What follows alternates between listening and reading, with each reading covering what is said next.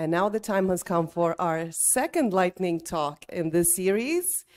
Welcome Tabea Braun from Groundbreaker, and she will be walking us through how to empower women through code and promote equal opportunity and diversity within the tech industry.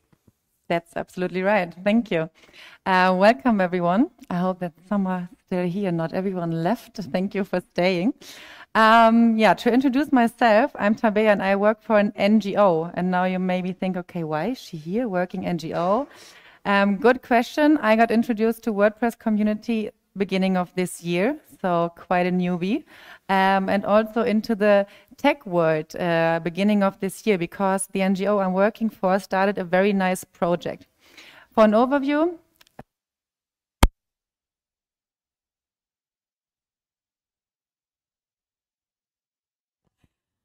Groundbreaker. So I'm taking this one. Okay. And we basically work in 3 different fields. We call them spaces, disaster relief, and talents. Spaces and disaster relief, I will leave out because of time, but for the last couple of years, we have worked in educational infrastructure, basically, working together with a lot of IT companies who were funding our projects. Then we thought, okay, how can we use this network, all of this expertise, and bring it to people who don't have access to that yet? And we came up with talents. So Groundbreaker Talents is a full-time scholarship program in software engineering, and it is for women in Uganda, specifically for women in Uganda who are facing structural barriers.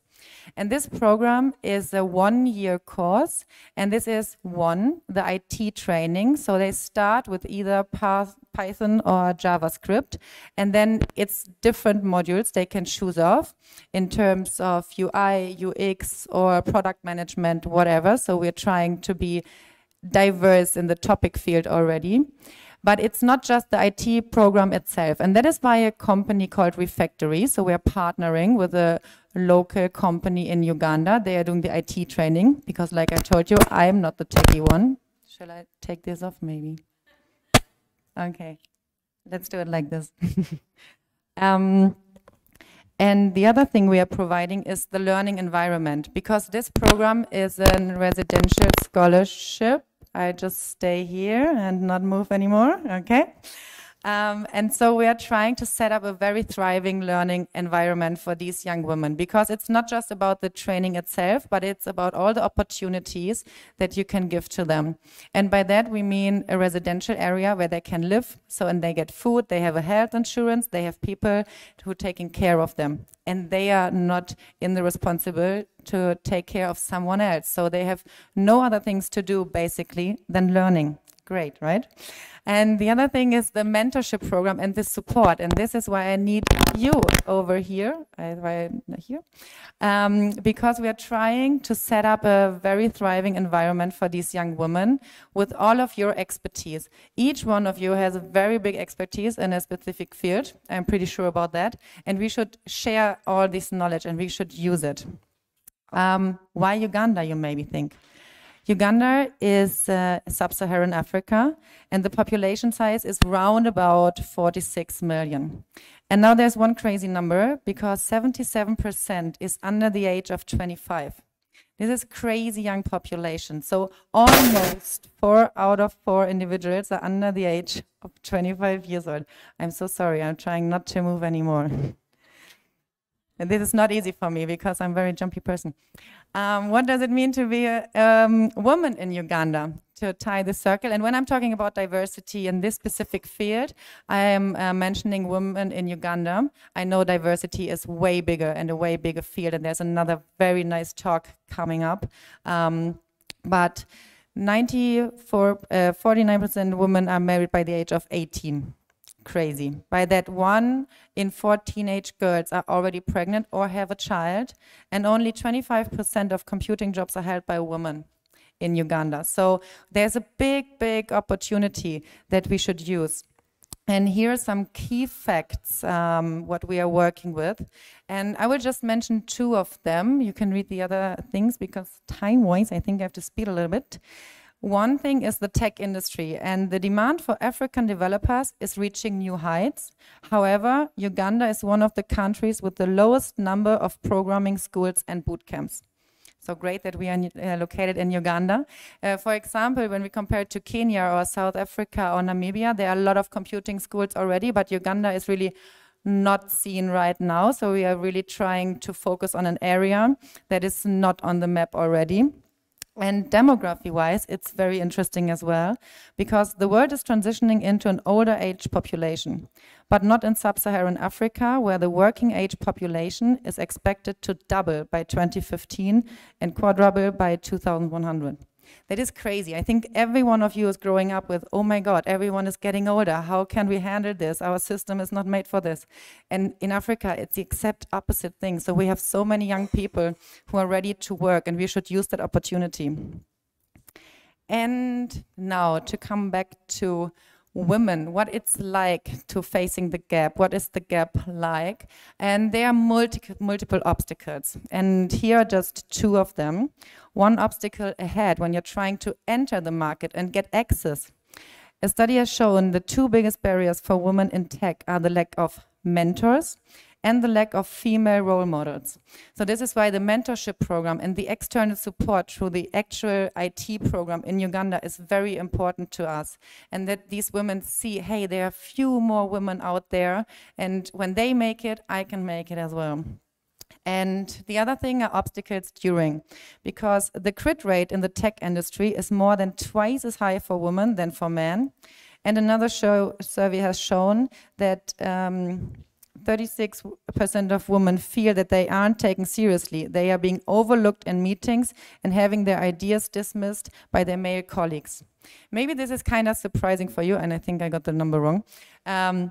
Maybe this is kind of surprising for you, because as I now feel the WordPress community, you're very open-minded and diversity is on your field and on your map, and you're trying to educate yourself. But this is unfortunately not the reality everywhere, not in every company, not even in Germany, and not in sub-Saharan Africa. So this is something that we should really focus on.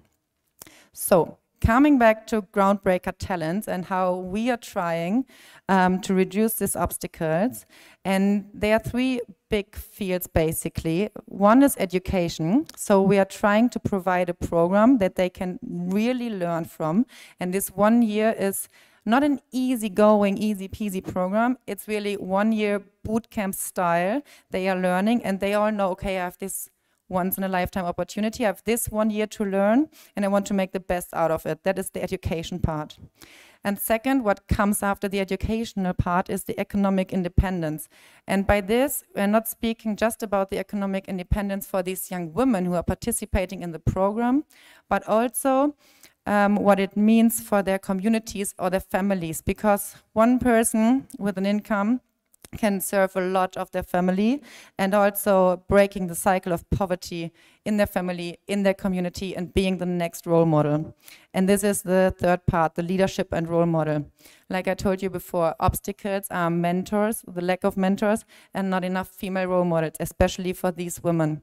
So we are facing these obstacles and trying to teach the next role models of IT, basically. And I have some nice studies ahead, but I think my time is running, because I have a very nice video from Uganda, because I can talk about diversity whatever I want, but this is not about just me standing here. So I would like to introduce you to our current amazing talents that we have. On the bottom left, you can see the 14 women who are currently in the program. And in the background, you can see Iwaka. This is our nice campus. Actually, we are moving next month. It's very exciting for us, because in January, the next 20 women are moving in.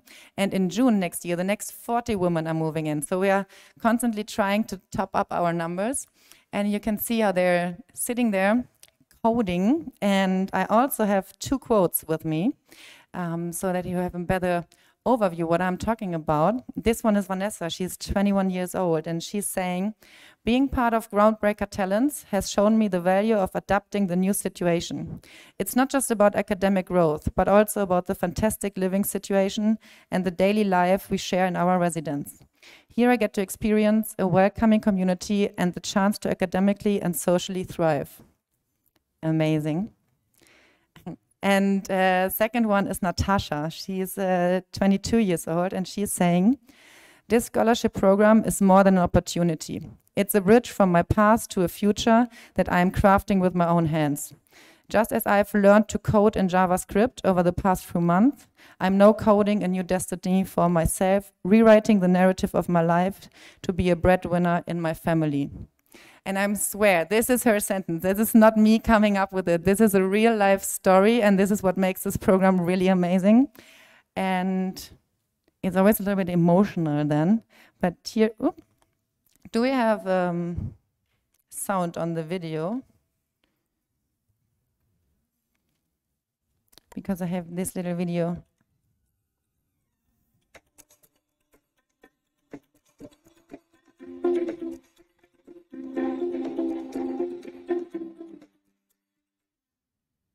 I think the Groundbreaker Talents Program is very special because, first of all, it addresses the multitude of the several obstacles that have always been minimizing the girls' potential in the IT industry, starting with the very first one, limited access to quality training due to financial constraints, which has been solved by a full scholarship. And the second, societal pressure, responsibilities and duties that are endless for a girl child, especially in an African society. And this program gets to get this child out of such circumstances into a space where they can get to grow, self-discover, thrive, and be able to state their place in the IT industry.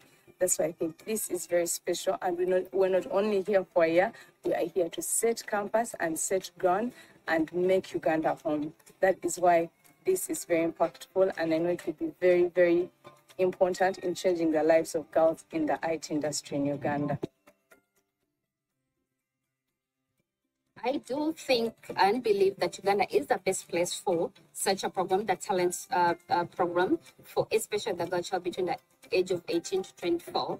And reason being, Uganda as a country has a very growing tech industry. And also we do have so many young people who are really educated, but they do lack the practical skills to get into the tech industry as it's growing in the country. And also looking at the at the country as it is, the tech space is developing. There are so many tech startups, so many hubs that are coming up, and they do have opportunities for the software developers, but we are lacking those kind of talents.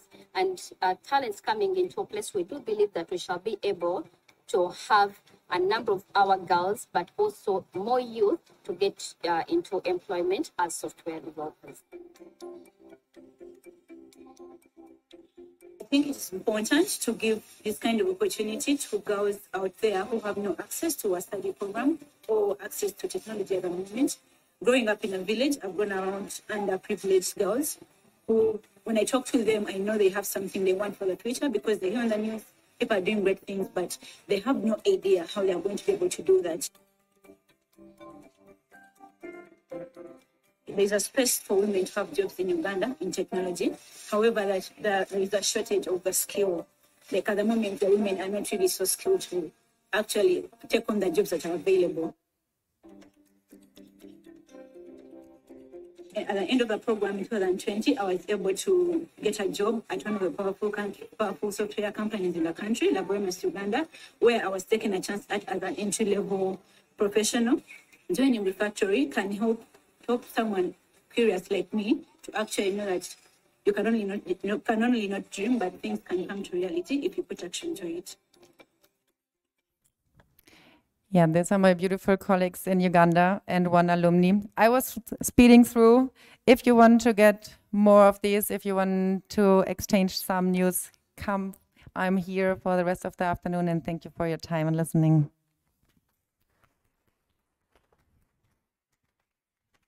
And thank you so much for that, Tabea. We have a gift for you as well.